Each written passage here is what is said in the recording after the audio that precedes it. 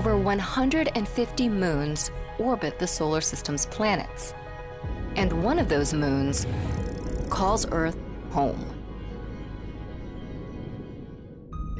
The moon was formed about 4.5 billion years ago when, according to one theory, the Earth slammed into another early planet. Debris from this collision began to orbit Earth and accumulated, forming today's moon.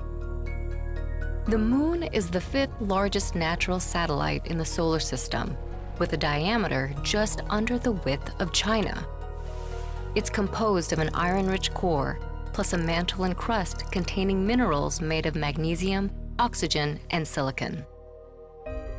The moon's surface was once geologically active and covered in an ocean of magma.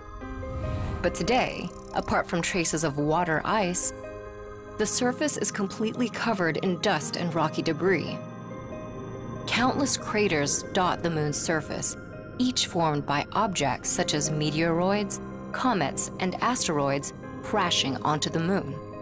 The largest crater, the South Pole Aitken Basin, spans across a quarter of the moon's surface and is nearly deep enough to fit Mount Everest inside. The moon orbits our planet at an average distance of 30 Earths. It rotates at the same rate that it revolves. So as it revolves around our planet, the same side of the moon faces the Earth at all times. From the Earth's surface, we can observe 8 distinct, traditionally recognized stages of the moon's illumination.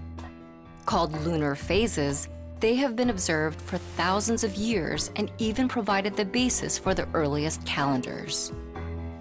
For most of human history, the moon could only be studied from afar.